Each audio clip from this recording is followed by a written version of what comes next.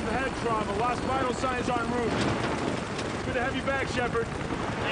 When we shot the helicopter sequence, we were normally where we bring patients into the ER. On the stages here, there's a little breezeway, and so that was completely converted. In previous seasons, they would have to fly all the way up to Seattle to shoot that sequence. And suddenly, we're literally just going outside. They said basically you have a green screen and that's it. There'll be no sets. We just don't have time to build it and make it work. So we basically used plates that we shot 2 years ago on the ferry boat episode. And from there, we just put all the actors into the scene. We had the helicopter land and pull the patient out of there. The shots of the blades, his point of view looking up, that was completely digital. The helicopter itself is completely digital. What we have here is our actual helicopter that we use in the show. It's completely 3D. There's nothing real about it.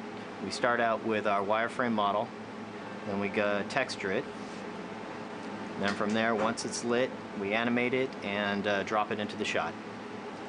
I think for the actors, it can be really challenging because they're in this environment that is probably as unnatural as you could possibly imagine. What do you hear?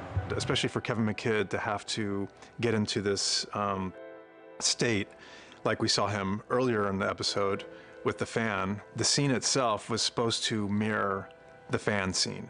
You've really got to use your imagination and get into that headspace, and then when you see the finished product, it's cool, you know, suddenly you are actually in Seattle. And it looks so realistic. I mean, these visual effects guys are really talented at what they do.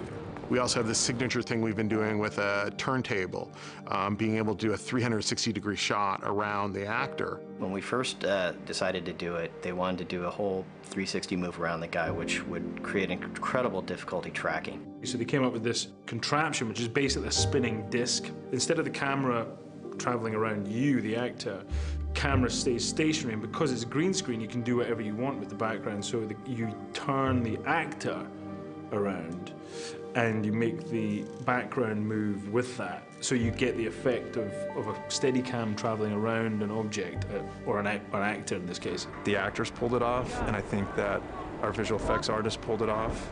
I've had several people come to me and like, when did you go to Seattle to shoot that? And that's like the best compliment you could possibly get. It was great. I mean, what a treat, you know? That's kind of a fun element, you know, just seeing what comes to the emergency room doors next.